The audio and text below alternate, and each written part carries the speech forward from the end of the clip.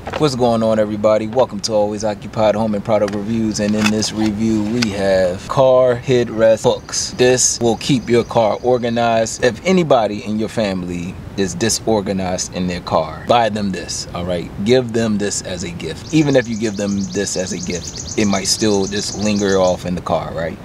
Anyways, so this is simple. This is something like the last hooks that I just reviewed, but there is only one way to install this, and basically you have this hook right here. You see that little hook? Look like a little design. All right, you go on the back of your headrest and slide on. That is it.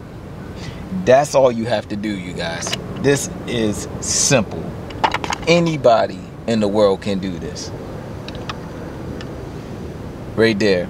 And the best thing about this, you get 4 of these for $6. 4 of these for $6. Go online and get these now. Click that link in the description. I am doing you a favor with this. You can hang your purse, you can hang grocery bags, you can hang a carrying bag, you can hang your trash bag. If you're the type to have trash bags in the car, this is perfect for you. You can do this 2 ways. You can have your hooks in the front, or if you want, you can have one in the front and then slide this and have the hook in the back and the front. This is awesome. This is amazing. All right. And including with that, if you are a working class citizen, most of y'all probably go to work, and guess what? You carry a lunch bag, right? Bada boom.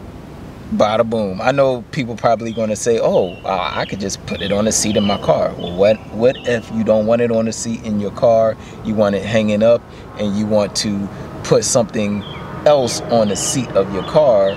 That way you can have more room in your car. This is a solution to the problem. Each one of these hooks holds up to 50 pounds. All right, 50, 50. 50 and another 50. And on top of that, this is high quality ABS plastic, very durable. Okay, and that will be it. Hopefully y'all like this review, and if y'all need hooks, links will be in the description.